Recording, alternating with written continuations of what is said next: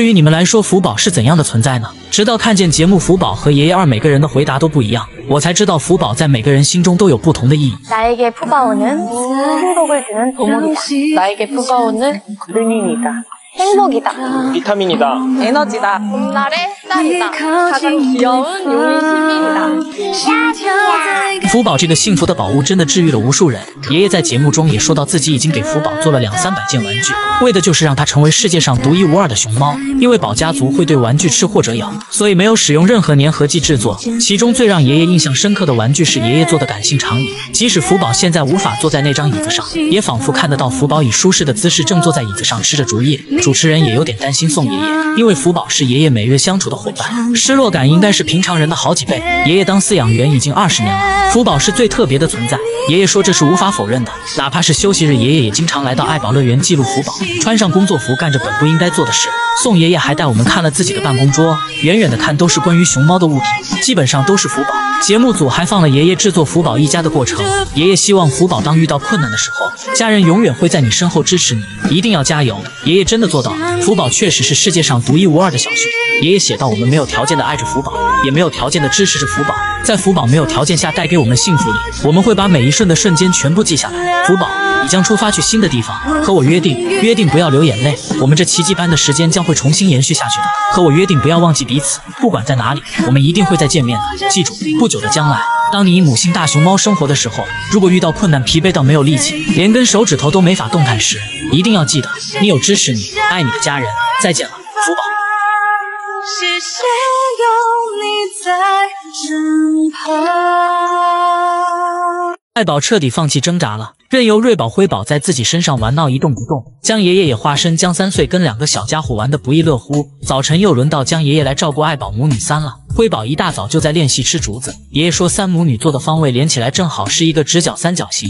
9点，爷爷给2个宝宝准备早餐，盆奶。瑞宝明显是饿了，立马就主动去找爷爷吃早饭。辉宝则是被江爷爷提了回去吃，爷爷提着瑞宝、辉宝的后面，改正2个小家伙的吃饭姿势。辉宝干饭王的名字果然不是吹的，后面来的都吃得比瑞宝快。爱宝则是在另一个房间吃竹叶补充能量，吃完了爷爷给辉宝先擦嘴，辉宝不停的嘤嘤叫，看得出来辉宝还想再来一盆。接下来爷爷给2个小家伙清理身体，爷爷在给辉宝清洁的时候，向爷魁瑞宝不停的贴着爷爷，紧紧抱着爷爷的胳膊，看得出来瑞宝非常喜欢江爷爷，抱完胳膊抱大腿的，这样的瑞宝谁不爱呀？接下来江爷爷的行为再次让人眼红，又一人撸起了2熊，2个小家伙都笑得非常开心。瑞宝、辉宝也不像之前那样打闹了，相互贴对方，抱着对方的形状就像一个爱心。不过辉宝依旧是盼的2号，趁爱宝在给瑞宝喂奶的时候又开始整活了，慢慢靠近妈妈爱宝，发现爱宝睡着了，转身看了看爷爷，就直接踩着妈妈爱宝的脸爬到背上。被踩了好多脚的爱宝竟然无动于衷，看得出来爱宝是真的很困。不过爱宝感觉到了背上有东西，立马坐了起来。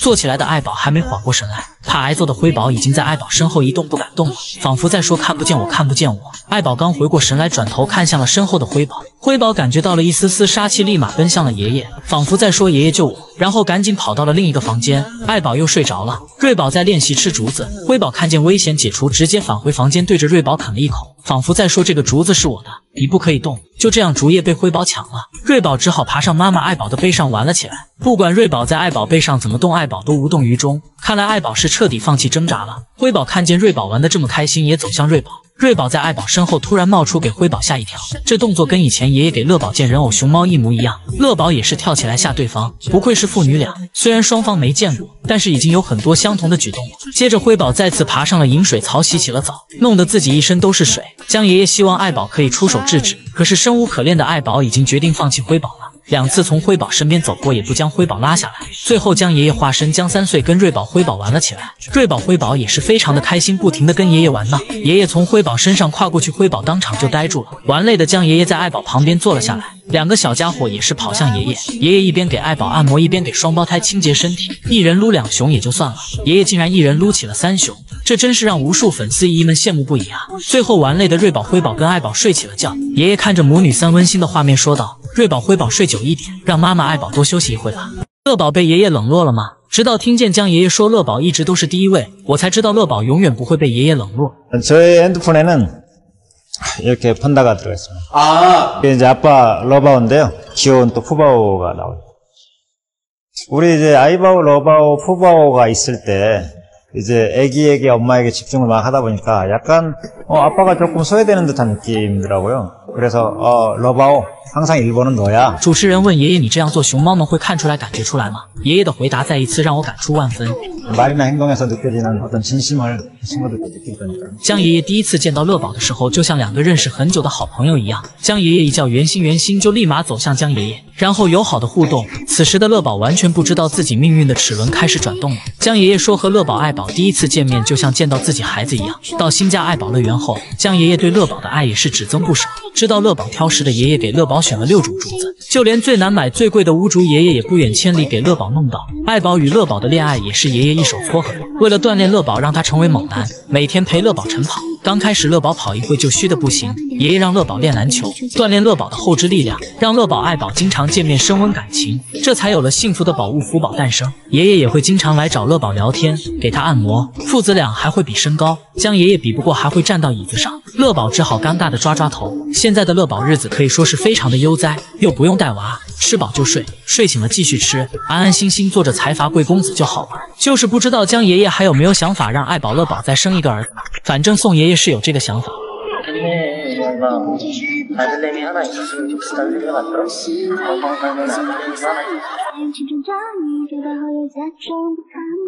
前有江爷爷花费3个夜晚为爱宝人工降雪，后有江宋爷爷从早到深夜加班修外场，只为福宝能在爱宝乐园过好最后一个冬天。两位爷爷真的倾注所有来让宝家族开心。爱宝刚到韩国的时候，那年冬天没有下雪，爱宝行动减少且心情不美丽。爷爷为了让女儿爱宝开心，选择了连夜造雪，并且让乐宝、爱宝交换了外场。因为爷爷为了福宝的出生，经常会让夫妻俩交换场地，熟悉彼此的气味。爱宝出外场后，看见整个外场都白雪皑皑，仿佛像是第一次见到雪的孩子一样开心。如此开心的爱宝，还真是第一次见。爱宝完全沉浸在玩雪当中。近期福宝由于越狱上了好几个韩国电视台，损坏园区外场公共设施，因此只能在内场活动。福宝的情绪也从刚开始的生气到后面的伤感。不知道为什么不能出外场的福宝，经常在独木桩上面伤心地发出阵阵汽笛声，让人看了无比心疼。再加上爱宝乐园下冰雹，我们的福宝害怕的从独木桩上摔了下来，看得出来福宝是真的害怕，满院子的跑，最后机智的钻进了竹林里去。两位爷爷为了福宝早点可以出外场玩，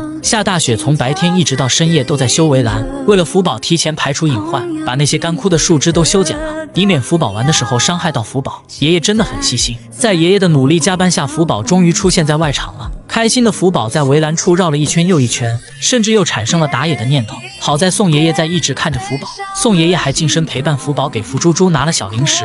福宝的心情是格外的开心。宋爷爷将小苹果亲自喂到福宝嘴里再关门，这场面充满了无限的爱意和信任。希望福宝在之后的日子里都可以这么开心，因为福宝开心了，两位爷爷也会跟着高兴，一定要熊生顺遂啊，福宝。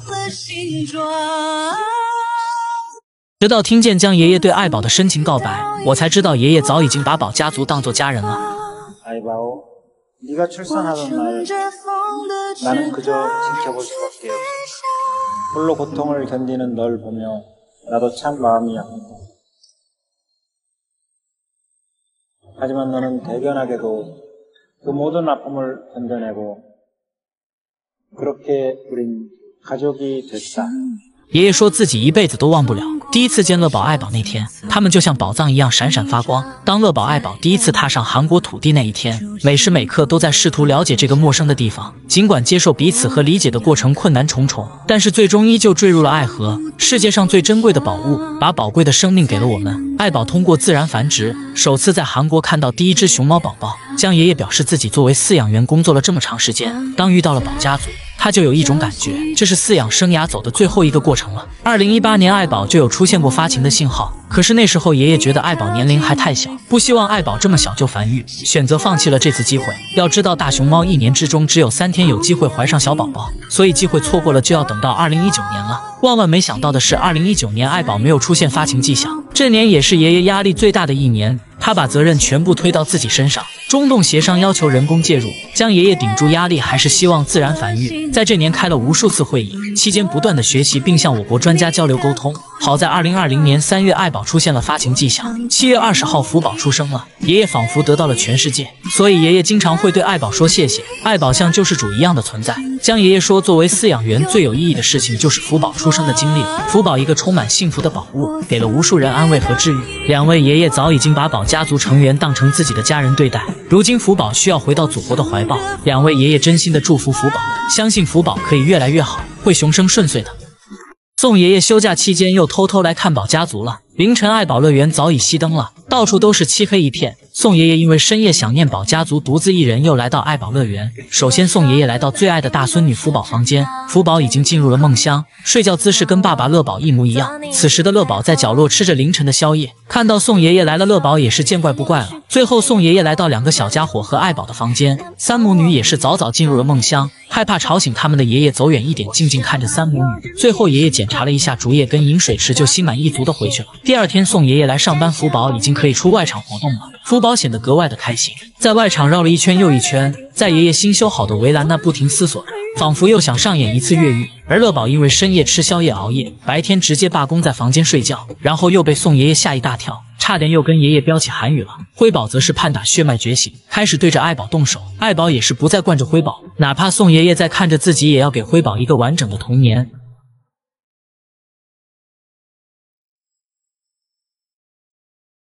爱宝将辉宝咬住，瑞宝跑过来凑热闹，见打不过爱宝的辉宝直接扑向瑞宝，咬了一口瑞宝，吓得瑞宝大叫一声。盛希怡来打扫爱宝房间，辉宝又开始黏着盛希怡，盛希怡跑去哪他就跟到哪，抱着怡怡的腿就是不放手。最后怡怡跟辉宝玩了起来，辉宝见自己打不过怡怡，又跑到瑞宝身边欺负起瑞宝。看得出来辉宝挺会欺软怕硬呀。怡怡叫辉宝别这样欺负姐姐，辉宝不听，直到怡怡收拾完竹叶，瑞宝立马走向怡怡向她求救，辉宝则是在角落不敢动，真的是太可爱了。最后宋爷爷来喂两个小家伙喝盆盆奶，瑞宝已经适应盆盆奶了，不知道是不是饿了，大口大口的在喝盆里的奶。辉宝就更不用说了，这个干饭王吃的是一嘴都是奶。最后宋爷爷拿毛巾给辉宝清理，清理完后跟辉宝玩了起来，用毛巾给辉宝当做头巾，简直是可爱到爆啊！这个样子仿佛让我想起暖暖小时候马来西亚奶爸也是这样跟暖暖玩的。果然，被爱的孩子眼里都有光，希望我们的国宝都可以被温柔以待，健康快乐。福宝要被警察抓走了吗？江爷爷说，如果福宝再搞破坏，就要叫警察叔叔抓他了。아빠 방에는 식물들이 푸른데 네 방에는 완전 꽉 말랐잖아. 네가 하도 누비고 다녀서. 너 자꾸 망가뜨리면 소송 건다는 진짜. 경찰 부를 거야.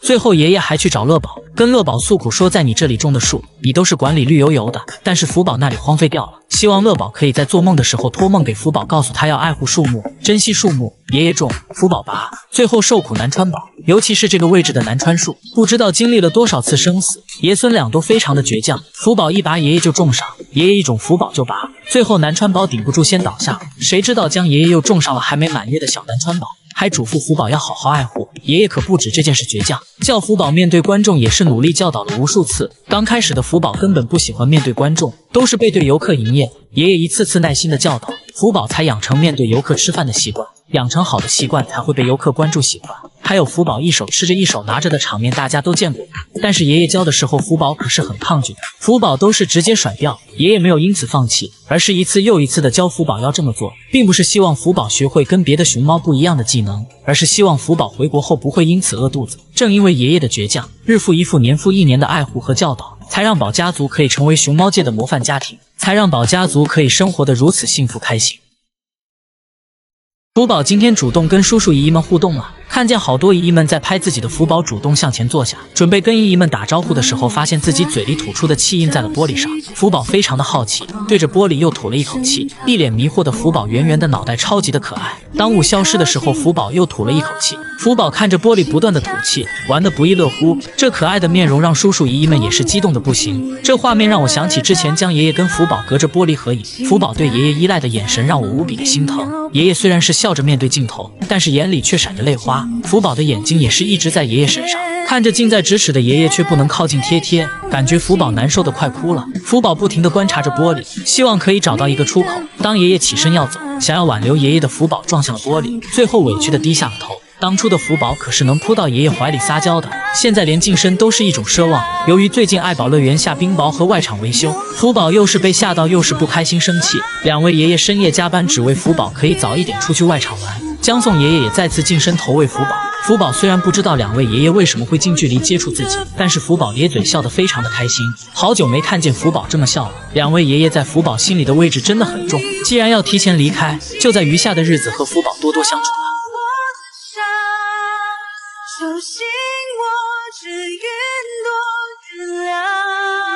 辉宝竟然变老实了。自从上次辉宝被妈妈爱宝教育以后，在最新视频中辉宝变老实了。看见江爷爷背后偷袭自己，辉宝竟然站了起来想跟爷爷过2招，但是看见妈妈爱宝走了过来，辉宝瞬间抓着栏杆瑟瑟发抖，转了一个头不敢看向妈妈，然后赶紧抱住爷爷的胳膊求救。刚才嚣张的气焰一下子扑灭了，在房间玩的时候看见妈妈走了过来也是不敢动一下了，躲着角落的样子真是又可怜又好笑。瑞宝跑去询问辉宝咋了，辉宝也不敢再轻举妄动。要知道上周辉宝打不过妈妈，可是转身就扑向欺负起瑞宝了。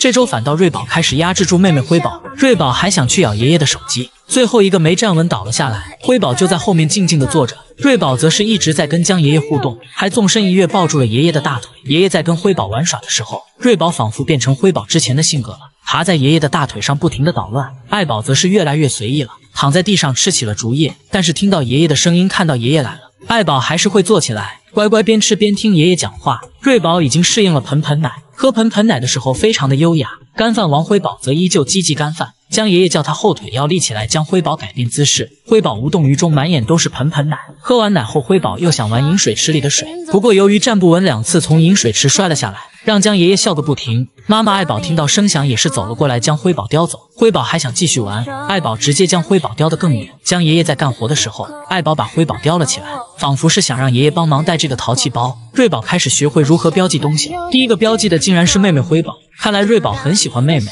不停对着辉宝就是一顿标记，希望两姐妹可以越来越好，早日跟妈妈爱宝出门营业。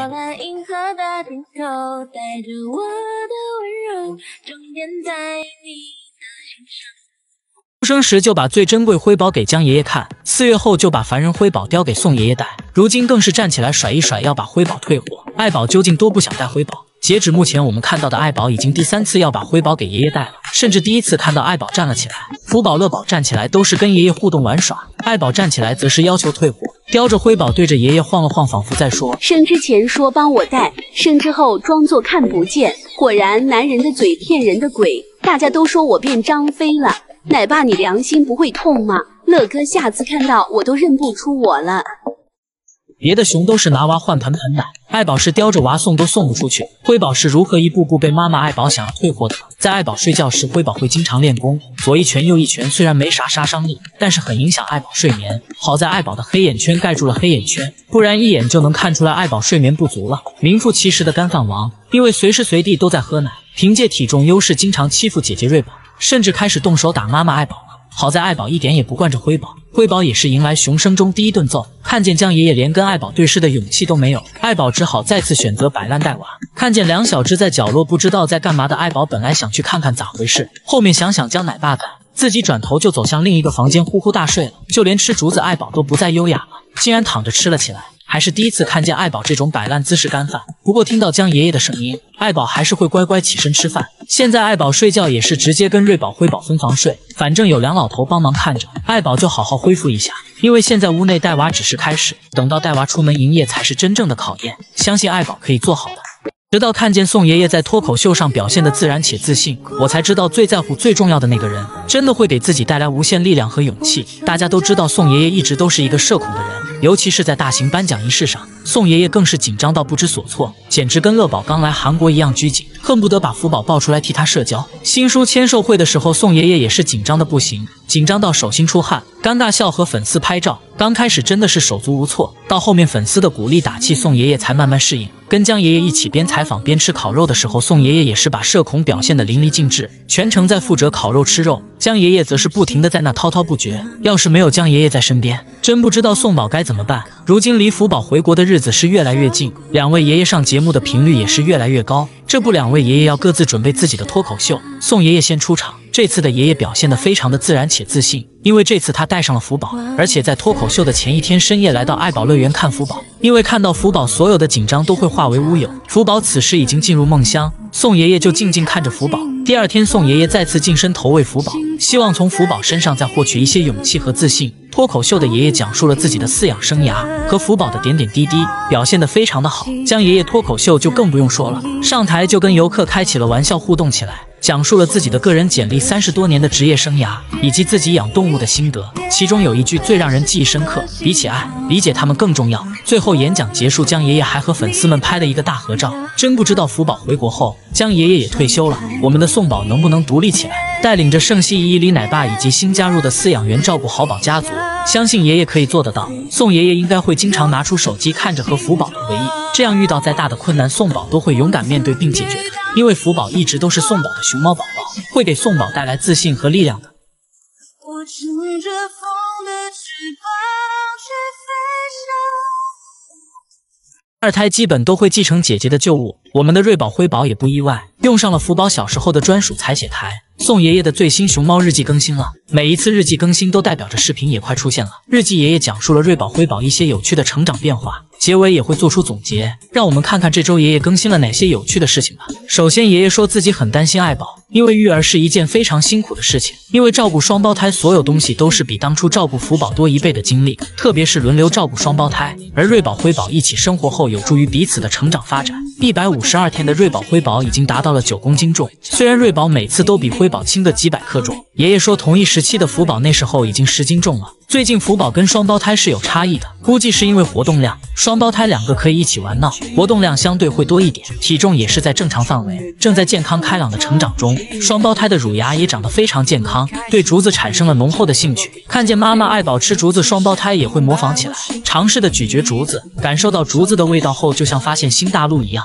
会露出可爱的笑容。尤其是调皮的辉宝，会经常抱住爷爷的腿咬。宋爷爷说已经开始感受到一丝疼痛了，但是爷爷很开心，因为在全身心感受辉宝的性格和慢慢长大过程。现在双胞胎已经可以一次性吃完所有的盆盆奶，喝完了2个小家伙还想喝，看着他们吃的圆滚滚的肚子，仿佛自己就像一个母亲一样。不过不管是什么都要控制量，不然会出毛病的，所以每天都会给他们规定量，如果不够爱宝也会用母乳补充。再就是宋爷爷的早教了，虽然双胞胎还小，但是后面都要与采血台见面的，所以提前让他们接触对以后会有很大的帮助。双胞胎用的是小时候福宝专属的采血台，妈妈爱宝采血的时候，双胞胎也在好奇地观察着，非常的可爱。最后爷爷做出了这周的总结，双胞胎在以后的成长过程中会有越来越多的活动量、饭量等等问题，会让宝家人更加忙碌。但是我想说，很累但不累，因为睿智闪亮的宝物一直在我们身边，会让每一分每一秒的时间都闪闪发光。福宝想谈恋愛了吗？福宝最近活动越来越频繁，江爷爷说福宝到了繁殖期，期间出现的活动可以认为是前兆现象。아주 성장기 정상적인 상태를 가고 있습니다. 왜냐면 아이바오도 2016년에 와서 2017년에 4살이 되는 해 많은 활동을 보이고 잠을 안 자고 먹이를 잘 먹지 않고 이런 행동들이 있었어요.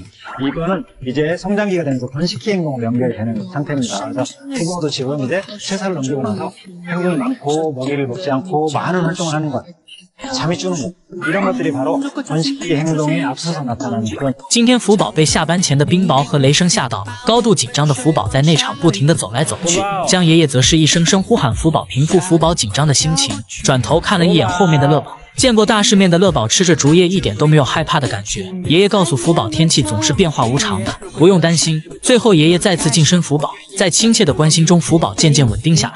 看到爷爷就在眼前的福宝放心的吃起了竹叶。回到房间后，爷爷给福宝按摩，希望刚刚的冰雹和打雷声不会影响到福宝。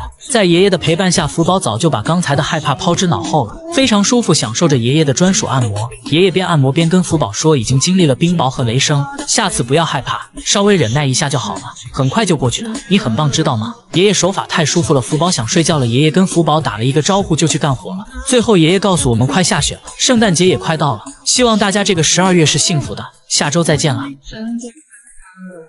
宋爷爷的早教课堂开课了，不过看这样子爷孙3好像都不在一个频道上。今天宋爷爷提前教起了瑞宝、辉宝如何采血，用的是福宝小时候爷爷给他做的专属采血台。2个小家伙第一次见，非常的好奇。首先爷爷让妈妈爱宝给瑞宝、辉宝做示范。爱宝虽然很久没有做过这个采血训练了，但是还是很熟练的伸出了手，摆出标准的姿势。好奇的瑞宝一下就钻进爱宝的怀里看妈妈采血训练。瑞宝也想尝试，可是由于太小，只能从下面的孔钻出来，不停地模仿着妈妈爱宝伸手的姿势。怕瑞宝会被卡住的爷爷把他推了回去。等到爱宝去隔壁房间了，了。瑞宝不停地尝试妈妈爱宝刚才的动作，宋爷爷也是进入了房间教起双胞胎采血训练。爷爷端正坐好，然后把辉宝和瑞宝抱入怀中，认真的教学起来。不过双胞胎好像遗传了姐姐福宝，不喜欢学习。爷爷说不能在学习的时候分散注意力，再一次耐心的教学起来。但是好像两个孙女没一个在听讲，都抱着爷爷大腿开小差，爷爷只好放弃了。爷爷一出去，双胞胎就自己模仿起妈妈的采血训练，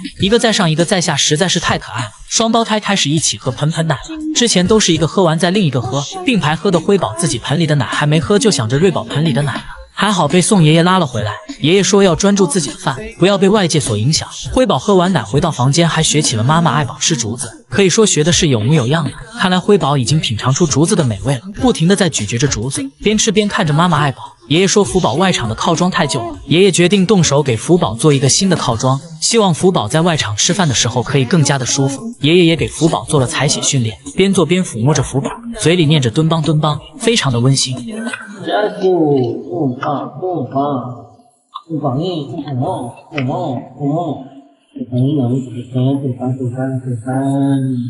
江爷爷再一次落泪了，直到听见江爷爷说福宝已经到了青春期，我才想起来福宝已经3岁多了，时间真的过得好快啊！在我心里他还是一只熊猫宝宝呢，没想到已经步入了少女时代。爷爷说福宝最近活动量增大，睡眠少，饭量也减少，跟爱宝那个时期一样有了繁殖期的前兆。爷爷说爱宝是为了找男朋友才会那样的，初期繁育时就算没有荷尔蒙变化，那些行为变化也会到来。福宝正在经历那个过程，既开心又伤感。开心的是福宝成长了，但也意味着福宝真的要离开两位爷爷了。究竟谁才能配得上我们从小就被爱包围的福猪猪呢？爷爷说比起爱，理解他们更重要，只希望福宝以后可以是自由恋爱，自然繁育。小福已经不是曾经那个追着爷爷屁股后面跑的小熊猫了。福宝，你什么时候背着我们偷偷长大呀？宋爷爷都说你变得这么大只能依靠在你身上了，小时候你可是在爷爷怀里的呢。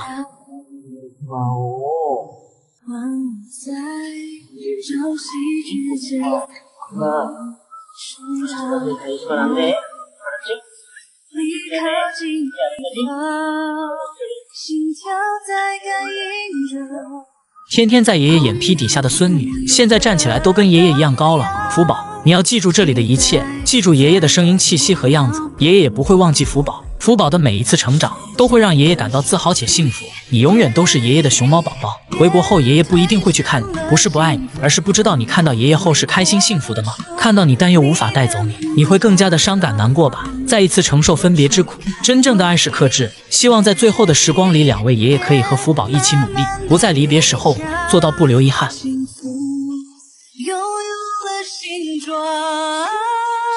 直到看见爱宝乐园刮起了狂风，乐宝依旧在树上从容淡定，我才知道经历过大场面的男人是不畏风雨的。前2天临近下班，冰雹加上雷声给我们福宝吓得在内场跑来跑去，将爷爷一声声呼喊才慢慢让福宝平静下来，然后转头看看乐宝。乐宝丝毫没受影响，吃着竹子。可以说对乐宝来说这就是小场面。小时候的乐宝就因为去打黑工坐上了皮卡车，游客想跟乐宝拍照，用食物引诱他被抬起来营业，乐宝也是无所畏惧，有吃的就行。乐宝还因为外国有人抢他笋笋，直接就抱着他脑袋撸了起来。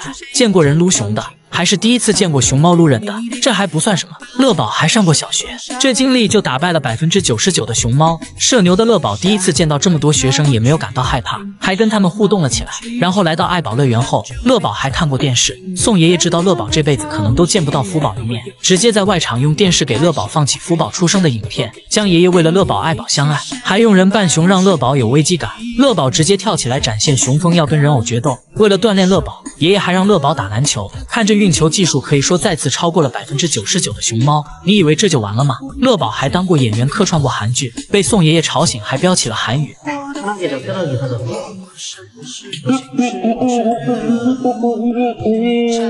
搬到女儿福宝隔壁也是非常的冷静，福宝则变成好奇宝宝，不停地透过门缝观察只有背影的爸爸乐宝。乐宝的这些年经历可以说是非常的传奇了，不仅乐观心态好，适应能力也是非常的强，还学会了单臂大回环，吸引了无数姨姨们的喜欢。最重要的还是凭一己之力拉高了韩国生育率的魅力男熊，有3朵金花和一个漂亮的老婆，可以说乐宝算是真正的熊生赢家了吧。